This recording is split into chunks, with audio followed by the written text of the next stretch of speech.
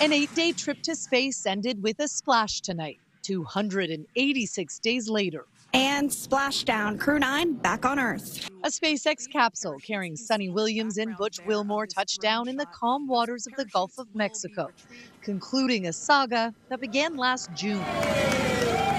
That's when the pair took off from Cape Canaveral, the first two astronauts to be carried into space on Boeing's Starliner.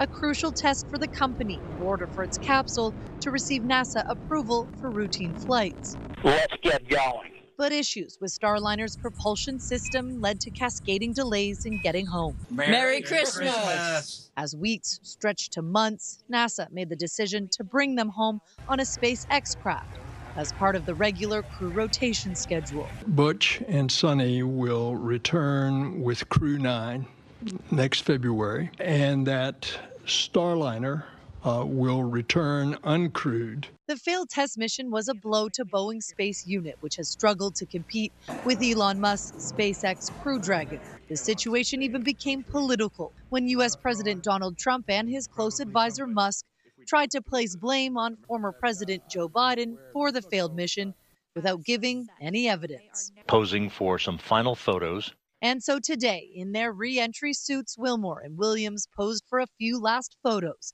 before beginning the 17-hour journey back to Earth. Wow, we got a cute little pod of dolphins. It wasn't just one or two.